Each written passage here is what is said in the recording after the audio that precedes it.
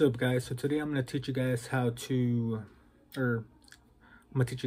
I go about structuring my tone, especially when it comes to like atmospheric black metal and stuff, using my practice amp. And the practice amp that I'm using is relatively inexpensive. I got it at a local music shop about 4 years ago, and I'm gonna try to look for a link where you guys can get it as well, and I'll post that in the description.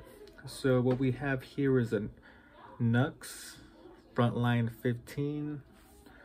So let me get it for you guys.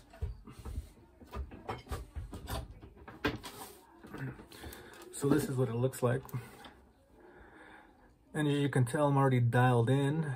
So I'm gonna be, this switch means upwards is distortion, clean, so it's distortion right now. And these over here are the effects, and I have my reverb on. This one doesn't go by reverb. Hall would be the name of the reverb on this, and it's pretty cavernous and pretty fucking epic.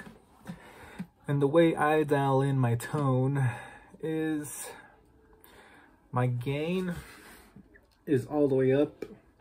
My bass is around 11 o'clock. My middle is all the way up. I don't like scooping my mids. For me, mids give my riffs clarity, and it gives my, especially when it's like heavily distorted, the mids really bring out the notes. And then treble is all the way up. And as you can see, the little white stripes right here. Okay, so let's plug this baby in.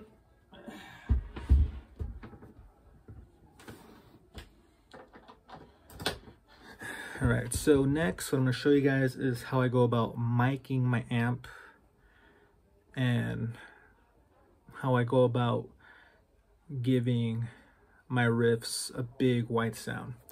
Now this is something new. What I've been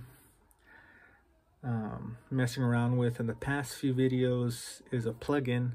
So this tone is going to be based on the practice amp, and then I'm going to teach you guys how I carve my tone with the plugin I use.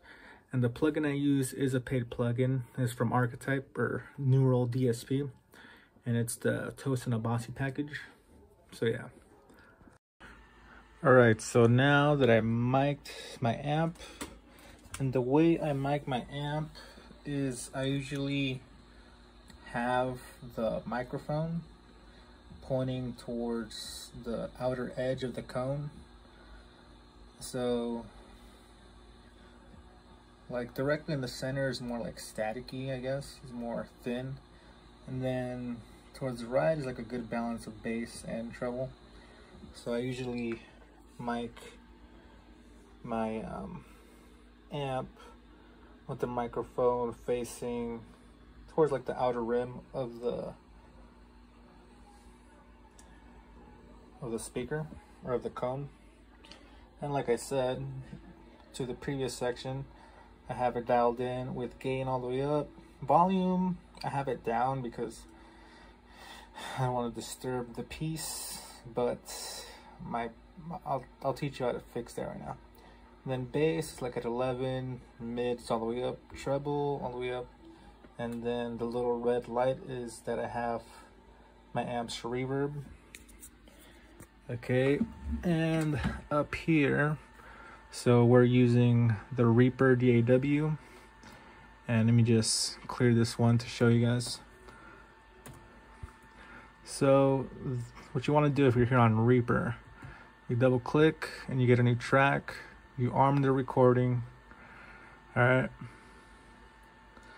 So right now, if I were to play, it's going to show you the level.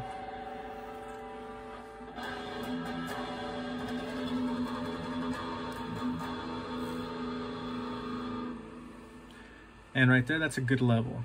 Okay. It's not peaking, it's not fucking going overboard. And this guy right here is what I want to talk to you about. Usually, like, if you could see how the gain is all the way up, that kind of makes up for my amp being at a low volume right now.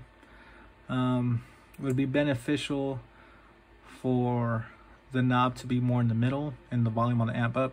Yeah, but for the sake of this video and for my logistics, due to not wanting to disturb any peace or anything, I'm gonna do it this way, which could be like a hack for some of you guys who are trying to record more discreetly as well. But when I have more, I would say more privacy, I'll teach you guys how to record with more volume. But I'd have the gain all the way up over here basically, and watch how the light turns green.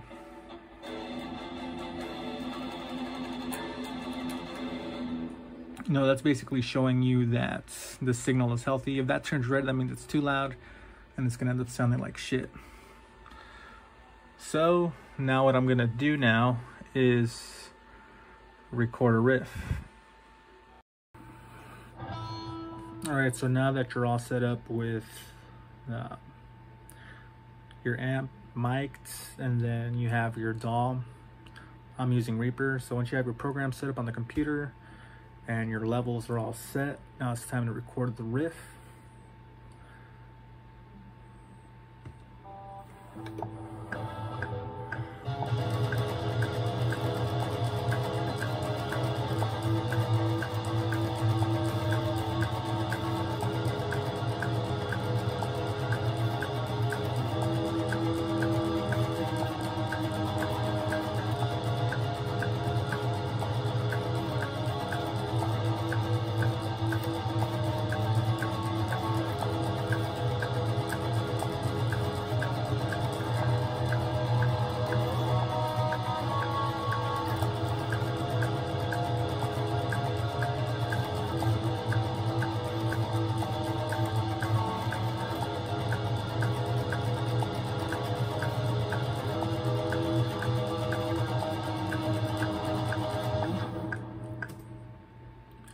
Okay, so that was one take I recorded.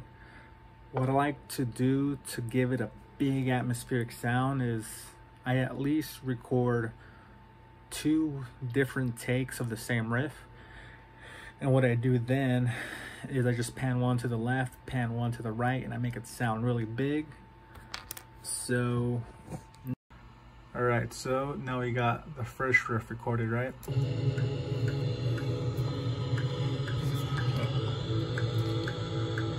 So with the first riff recorded, I'm gonna go into my effects chain, and since we're basically miking a cab that already has a tone set up and everything, you know, there's no need for any virtual stuff. So what I usually like to do first is choose either an EQ or compression. And what I do usually, let's go with compression first. And the good thing about Reaper is it has some ones that are stock.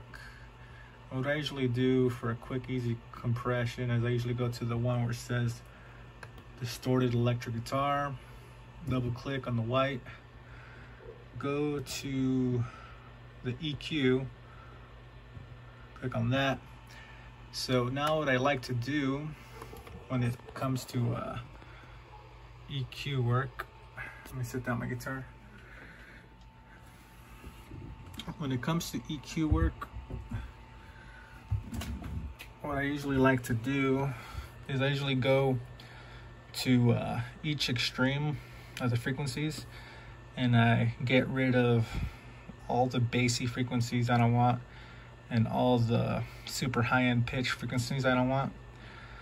So I clean it up a bit, and then I go into the mid-range and I get rid of any little annoying frequencies I don't want there. So let's put this on repeat and let's work on this.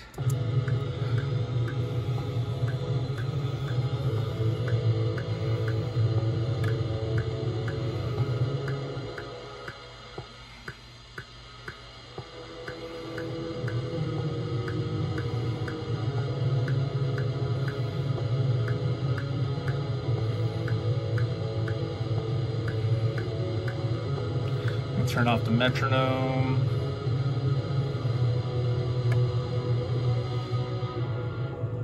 That'd be sick, like an underwater riffage.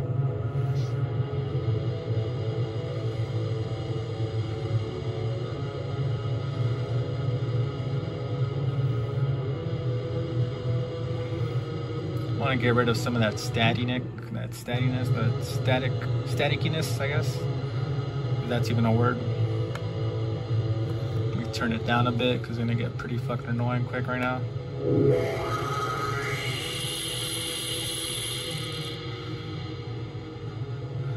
This is an idea I took from another video I saw.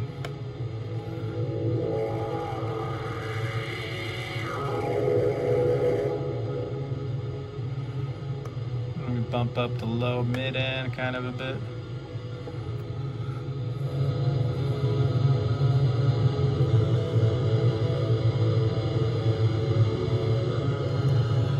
Alright, so now with that said,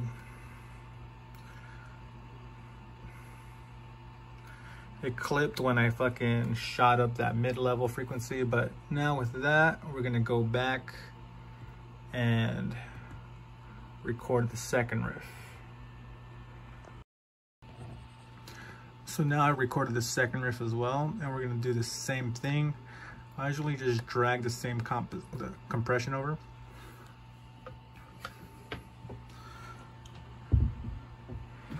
But for the EQ, I like to EQ the second track, even though they're basically identical somewhat.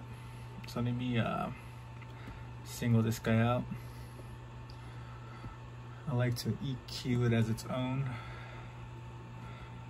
Let's see.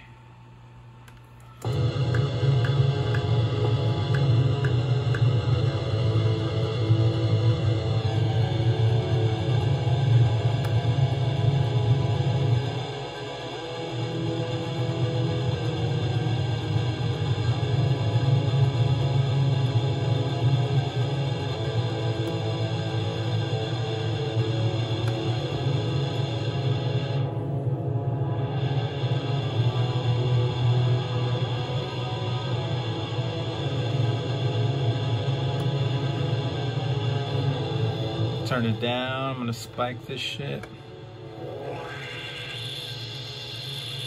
Hear that graininess? That's what we don't want. So let's take this slightly underneath right here. Let's do another one just for... It's kind of grainy there. Bump up the low mids. All right, so now what we're gonna do is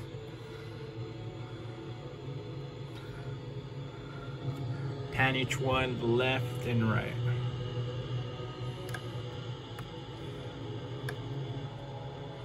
Sick. We reset this.